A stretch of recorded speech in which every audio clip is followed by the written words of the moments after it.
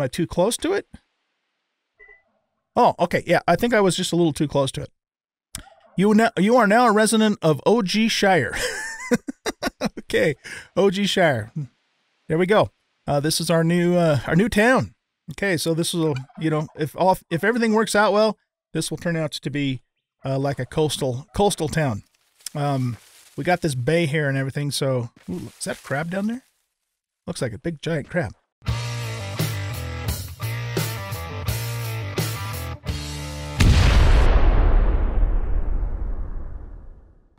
Hello everyone, I am an old guy gaming, and I'm going to go ahead and start a new series here on Eco. I've been wanting to play this game for quite some time. I know it's been out for a few years now, but I just never got around to it until now.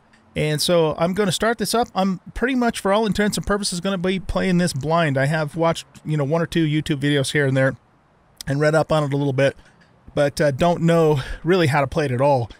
For all intents and purposes, like I said. So this is going to be essentially a blind playthrough, and as such, I do invite all of you who are going to watch to leave comments and help me out with the game, but please no spoilers though. So tips and tricks, that sort of thing is great. If I ask a specific question on how to do something, you know, feel free to answer that, but please don't give me any spoiler, you know, types of information in the comments, okay? So let's go ahead and start a new game. I did actually start a game called OG's First World, but when I got into it, I couldn't turn. I couldn't, you know, I could jump and move left and right, but I couldn't turn. So I went and checked the, you know, verified the integrity of the game files, and they said they were fine. So we'll start a new game, another new game, and hopefully, you know, we don't continue to have that problem.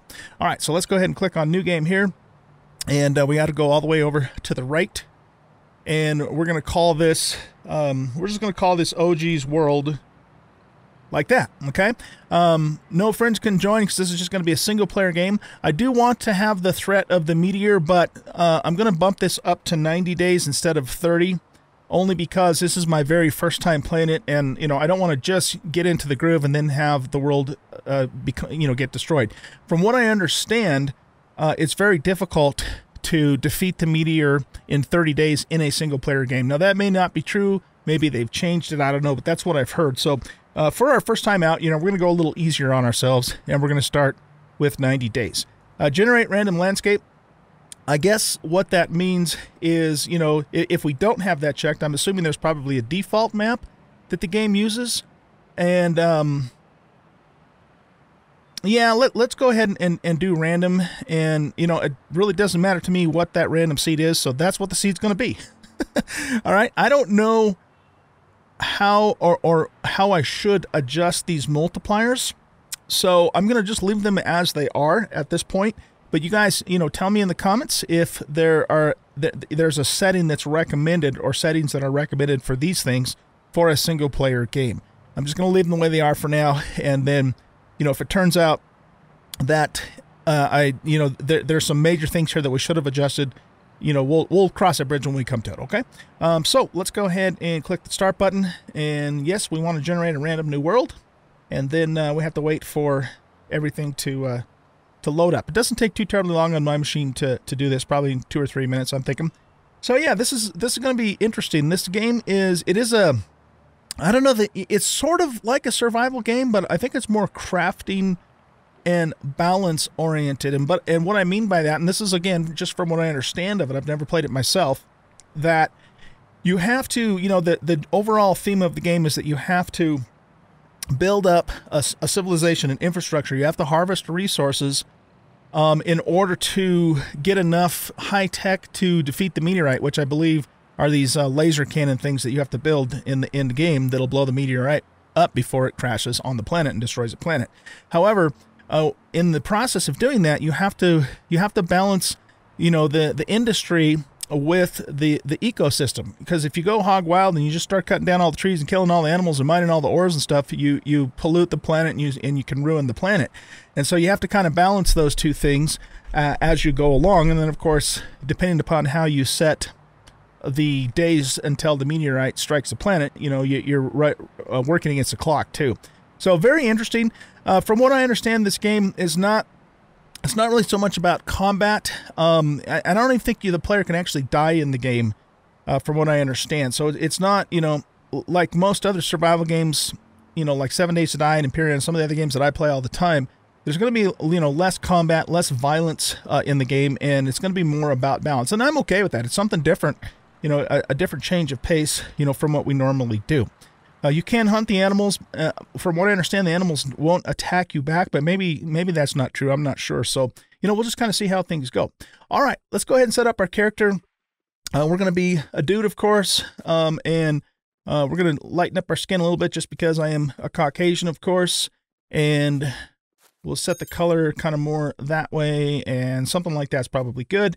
Honestly, I don't really care a whole lot about this kind of thing. It's just not that big a deal to me, but, we'll go through. I can set this to bald because I have no hair. Well, not on my head anyways in real life, but when we put the hat on, then it adds the hair back. So this kind of doesn't matter. We will go with the hardy beard because that's a little bit more like, what we got going on here. And we should probably make the beard. Does this affect the color of the beard here? Yeah, it does. Okay. Yeah, so we should probably go with a grayer beard because, gray beard, right? And so we'll do that and that sort of thing. It almost looks more like a blonde beard than a gray beard, but we can go with that. That's good enough. And then, yeah, we got the facial hair, eye color. We should probably make the eye color brown because that's the color of my actual eyes in real life. So, yeah, that's good enough. We'll make them brown like that. For the backpack, let's make the backpack kind of a bluish color. That looks good. We'll go with this shirt, the Henley shirt, and how do I get rid of that screen tip? Okay, and we'll just make it a white shirt. Good enough. Actually, you know what? No, let's make this more of a kind of a browner shirt. It's probably fine the way it was. Let's go with the belt, and we'll make the belt a brown belt because that's usually what belt colors are. For the pants, we'll leave the pants the way they are, except for actually I'd like to make them a little more bluish for blue jeans. That's good. Faded blue jean look. For the boots, we'll go for the big boots. We can't even see them because we're in the grass there. And we want to make those pretty much black. And then finally the hat. See, the hat adds the hair on the head, so unfortunately we can't be a bald guy like we would be in real life, but it is what it is, right? For the hat, let's make that, let's just make it kind of a brownish hat too, because I think that'll probably work. And we could even make it a little, well, let's make it a darker brown. Yeah, that looks good. We'll go with that. All right, so we will create our avatar. We'll click save, and we are now in the world. Is that window supposed to be up at the top? Oh, I guess it is. Okay. Interesting, because when I logged into my first world, the one where I couldn't move around, this was actually down here. So maybe something just wasn't working right. But I can, I can move now. I can turn, which is good. Ooh, wow. That mouse is, excuse me. That mouse is really sensitive. Let's go into here, controls, and let's bump this down to maybe here-ish. Let's just try 3 and see if that's better. That's still really hot. Really hot. Okay, let's go. Let's try 2.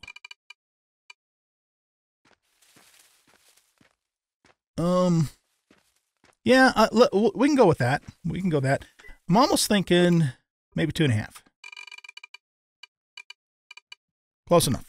Okay, yeah, let's go with that. That feels a little bit better. Now, we're going to go through the tutorial now, so we have to press the tab key to get our cursor up on the screen, and let's click this. I am going to do all the tutorials because here again, I don't know what I'm doing. So we're going to learn the game from scratch. So we already pressed tab to toggle the mouse cursor off and on. Use WSAD to move around the world. So let's get rid of our cursor, and okay, and press space to jump. Awesome. Okay, so we got that task completed. And is that it for this tutorial? Yes, it is. Okay. Now it wants us to do a tent. So let's click that. Setting up a camp. The first step is to find an appropriate place to set up your camp. It's probably a good idea to find a location close to natural resources such as food, surface, stone, or trees. Open your backpack with B or by clicking the backpack icon, which is down here. Okay, so we'll click on that. We'll close this and we'll press B just so we can do it both ways. Drag the starter camp to your toolbar and select it. Okay, so we'll just put it right here in, whoop. If I click on it, it goes back into the thing. So we just drag it and we don't click on it. Let's close the backpack and then we click on it to select it. Okay. Place your starting camp down in a good location. So we want to be near, resources. So place is the right mouse button, and we can rotate with Q and R. I can't really see it really well, though. I mean, I can, but I can't. Okay, I guess it's just kind of in front of us. All right, you know what I want to do? Let's press escape. No, not escape. How do we get out of this mode? I don't know. Oh, let's press tab and unselect that, or we press 2 to, okay, we press 2 on the keyboard. All right, let's look around a little bit before we place this tent down, because we want to, we want to be near resources. So we want to be near trees and stone and maybe a food source. And this is kind of a cool looking area over here. Why don't we go over this way? Is there like fall damage in this game? I don't know. See, I'm not sure. One thing I don't know about is, if you can get injured. Again, like I said before, from what I understand, you can't die. So I'm not sure exactly even how that works, but we got some corn and looks like strawberries. Oh no, those are tomatoes. Okay, so there's food around here. That's good. There's going to be stone there and trees up this way. So let's just kind of go this way. Being near the beach is a good idea for sand, from what I understand too. The only reason I know that is because, oh, look at that elk. Is because I watched, like I said, I just watched a little bit, a couple videos, and the guy whose video I was watching was mentioning that.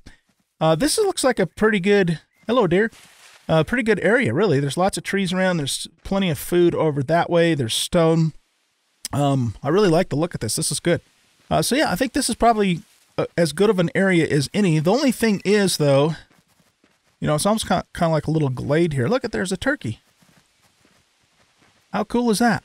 The only thing about this place, though, is it might be a little bit... Pumpkins. Might be a little small. We might need a little more room in this area. Boy, I sure like this, though.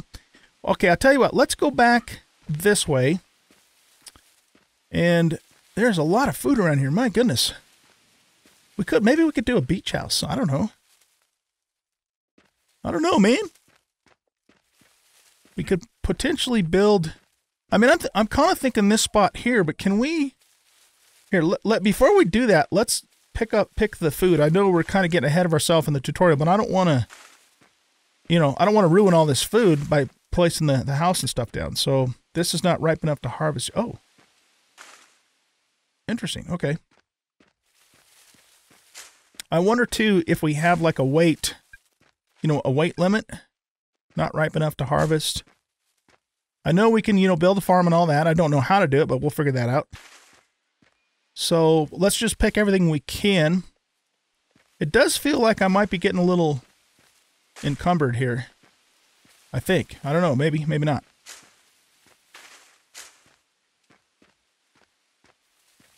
Okay, so yeah, I think this area right here is where we'll build. And we have some space here. We can always do a little bit of terraforming, I guess, if we have to. That's not ripe enough to harvest, that is. Okay, that should be good enough. We got a lot of wood. Not wood, I'm sorry. We got a lot of food in our inventory. It's all on our toolbar too. Can we shift right click to consume? Okay, so this is our food here. What I wanted to know though is, can we like right click this or shift click it into the inventory? It doesn't look like it, so that means we have to drag everything. What if we double click on it? Oh, there we go. Okay, double click. Let's just get that stuff into our inventory for now. Okay, so setting up a camp. The other thing too, we're gonna want to build a house, so we probably better not put the tent in the same area that we want to put the house in. So we'll probably put the house right in this, on this little, flat area here. So let's put the tent kind of off to the side. I'm thinking maybe right about here-ish. We'll pick a few more beets here. Can we pick sunflowers? No. That's not ripe yet. Okay. So yeah, let's just plop the tent right down here. Because I'm assuming, once we set it down, it's going to remove any plants underneath it, kind of thing. And if we look at our... Okay, that's due north. I don't know if that matters, you know, what the angle is. But this is pretty much facing south. So, yeah, that way we can kind of line it up on the blocks there. All right, let's do this. So we want to click on the tent to select it. Nope, that didn't do that. We want to... I'm pressing the wrong stuff here. There we go. Click on the tent to select it. And is it facing us right now? I think it is. Here, let's just rotate it a little bit. Okay, that's definitely to the side. Is that to the back? No, I think that's the front. Yeah, okay, here we go. Okay, I'm pressing the right mouse button, and it's not doing anything. What am I doing wrong?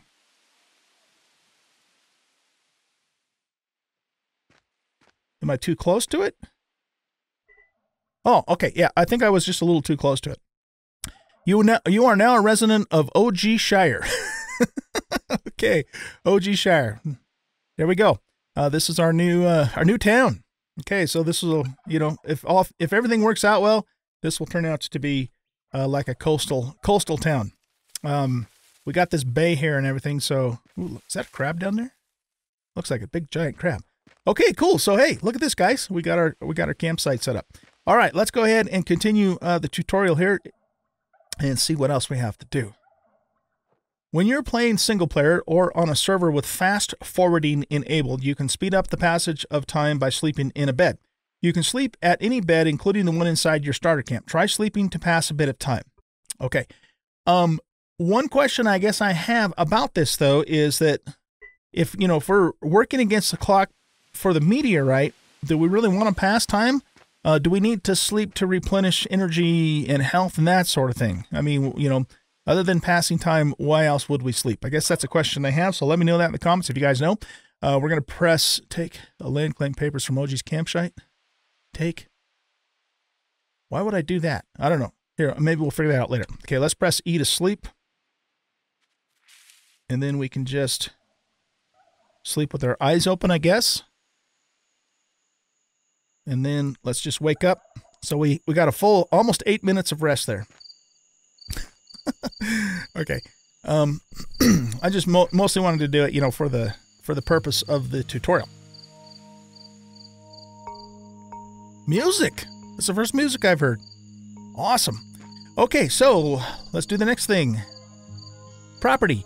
Normally when you place objects, they will be public unless they are placed on land you own. Fortunately, you already own the land around your camp. Building houses and objects outside of your own land will allow anyone to interact with them. Open your tent by looking at it and pressing E. Man, I keep hitting the wrong key there. Okay, look at the tent. Press E. Okay. Navigate to the Authorization tab. Authorization tab. Open the Authorization UI by clicking the property name, OG Shire. Okay. Now what do we do? Okay. So it's got a thing here now. So this probably is how it appears on the map, the color, I'm guessing. If we edit this, what can... Oh, look at that. Okay, so that shows the area. I gotcha. That shows the area in which we're living in. That's pretty cool. This isn't a humongous planet, is it? Looks like it's fairly small. Can you make the worlds larger? Does anybody know the answer to that question? Okay, so cool. This shows us our area that we own. Okay, OG Shire may have 4 plots still left. Right click and move to draw. Click at already taked position to erase. Nice grammar there. Press left control to temporarily switch layers. Left control. Okay. This probably doesn't matter because we're in single player, but I could definitely see where it would matter, you know, if we were in a multiplayer situation. So we wanted to kind of build a house over actually more in this area here. Does it have to be adjacent? Okay, hold on a sec. Right click and move to draw. Okay, that doesn't do anything. Click had already taken position to erase. Okay, so yeah, I'm clicking, but it's not doing anything. So I must be doing something wrong. I don't know what it is. It says still left. Oh, may have still left 0. So I guess I don't have any plots left. That's probably what the deal is. But it looks like when I come into the map here, I can right-click and claim more territory when I can get more plots. And I guess we'll figure out how that works in a while. All right, let's go ahead and X out of here. No. Wait, sure. Oh, yeah. Without saving. Okay, hold on. We got to save stuff in the map. Is that what submit means? Okay. All right, so what does this little thing do? Select a target to transfer ownership to. This will only be printed if you own the property or law specifically allows property transfer action. Demographics, abandoned, active, admins, everybody. Okay, so multiplayer stuff. I do have a friend in my Discord community who has an eco server going, and one of the reasons why I'm doing this is to kind of learn the game, and then I'll probably do some multiplayer with them. But I kind of wanted to have a little bit of a clue about what I was doing before joining them. Okay, so this is the description. I guess we could change like the name there, who can access. So this is just, people on the server, which again doesn't really apply to our single player game. Housing points, no furnished rooms on property. Residence, leave residency. Okay. All right. Well, we'll probably learn more about this stuff as time goes on. Let's just continue on through the tutorial for now. Hold on a sec. Okay.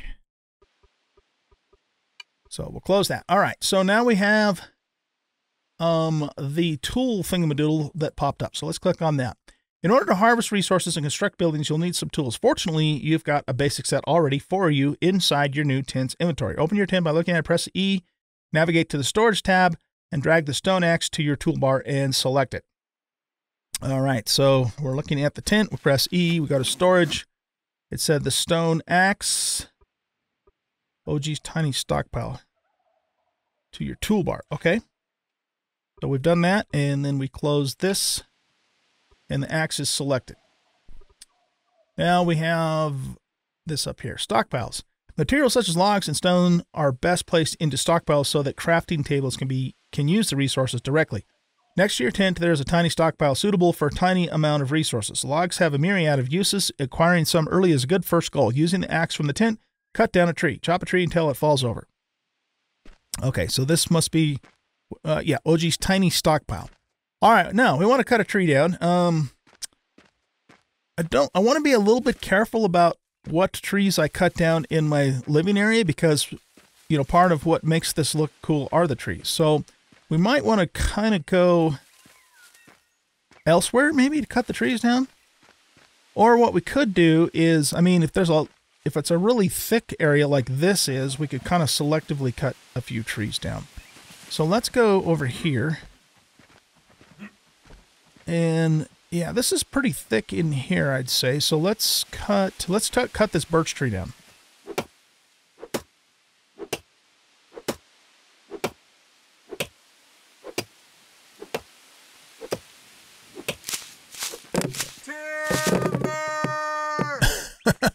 Okay.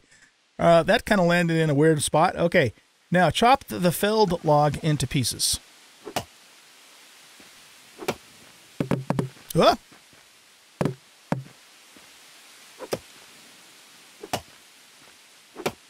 Okay. Pick up the pieces with E. Log is too large. Oh. Really? Okay. Yeah, I guess we have to make them smaller. All right. Place 10 logs in the stockpile. Okay, I hope that stuff stays there so we can come back and get more of it. Something's running around over there.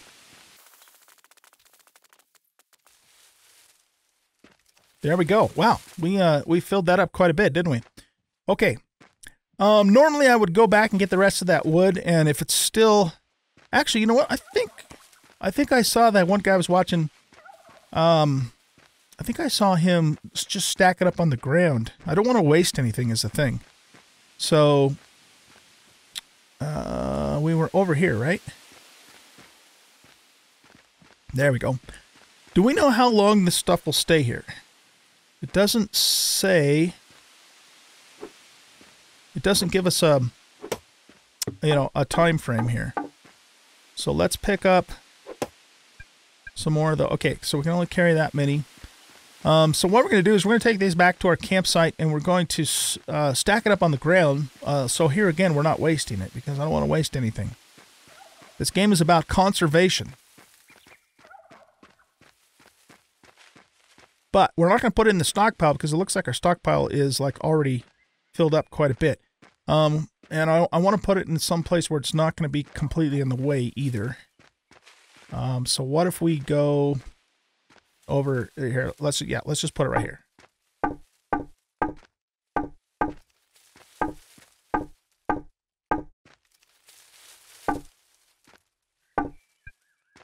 Can't place block there. It's already stacked with birch log.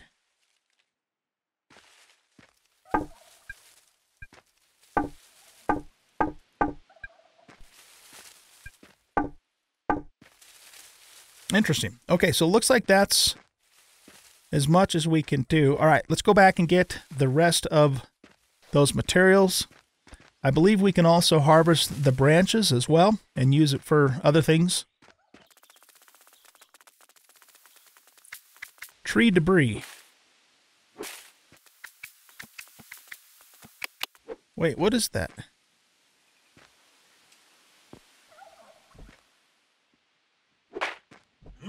I don't know what that is. All right, well, it doesn't... Is it part of the tree we just cut down or not? I don't know. Oh, it just disappeared. Okay. And we're supposed to be able to remove the stump, too. You're too hungry to work. Oh, okay. So, let's go back and place the logs, and then we'll eat something.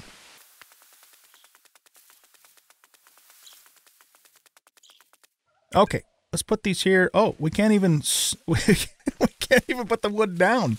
Oh my goodness. Okay, so what we're gonna do then is let's go into our backpack and let's eat some corn. We just right click, right? And we'll have a beet and some tomatoes and a pumpkin. And what's this?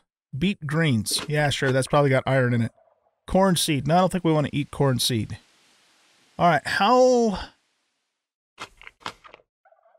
do I know how much to eat? Round and large. Carbs. Yeah, okay. It'll probably teach us that at some point, but let's just go with that for now, and you know, yeah, we'll just go with that for now. Okay. So, can we go higher here?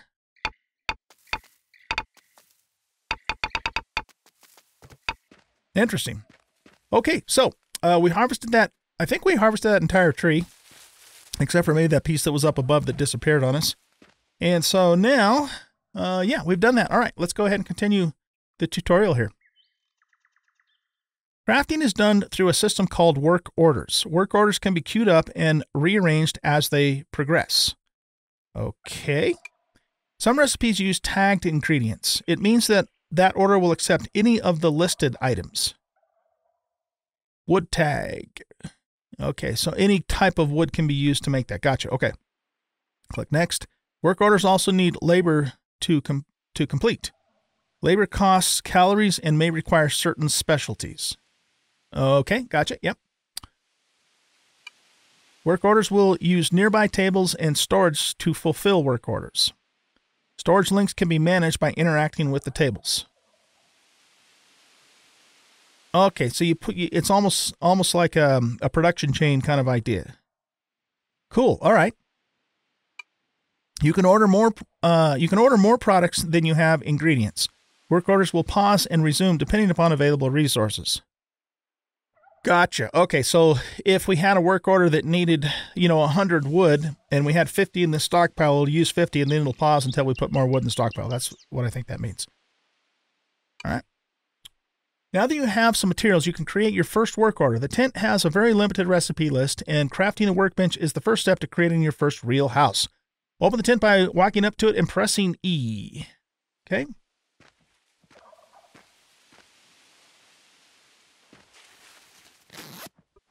Find the workbench recipe, select the number to craft, and click order. Workbench recipe, crafting. Here we go. It's kind of wonky that this covers... Can we move this? Oh, we can. Okay, good. All right, so find the workbench recipe, select the number to craft. We just want one and click order. So this requires 50 labor, which is 50 calories, and it requires any kind of wood, or anything listed in the wood tag. And 6 more items. What are those 6 more items? Doesn't tell us. Okay. Let's order. Okay, add labor by clicking work on the project panel. Okay, so it's queued up, but then we have to click work. So, okay, so this is me working, and it's consuming calories. Do we have to stay in the workbench while this is occurring?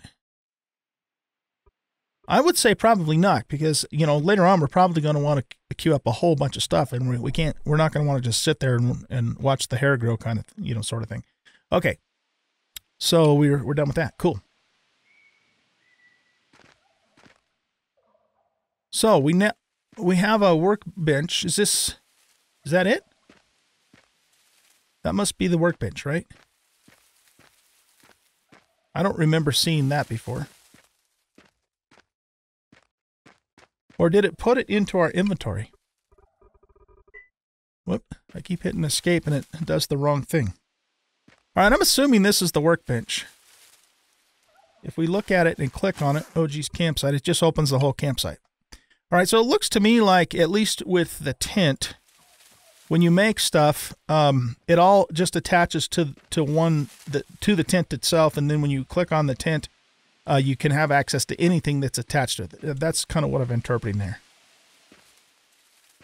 That's interesting. We got the little storage crate there. All right, you guys. Well, I think that is it for this first episode. Again, let me know in the comments what you guys think about this game. If you are an experienced player, I do welcome tips and tricks, but please do not leave spoilers. Okay, so nothing spoilerish. But if you have, you know, some advice for me on what's good to do, what isn't, I definitely welcome that. You know, those sorts of comments. And we will continue on in the next episode. We'll pick up right where we left off and go from there. Guys, thanks for watching. I hope you enjoyed this episode. And if you did, please hit that like button and subscribe to the channel. Leave a comment and share out the video. And we'll catch you in the next episode. Goodbye.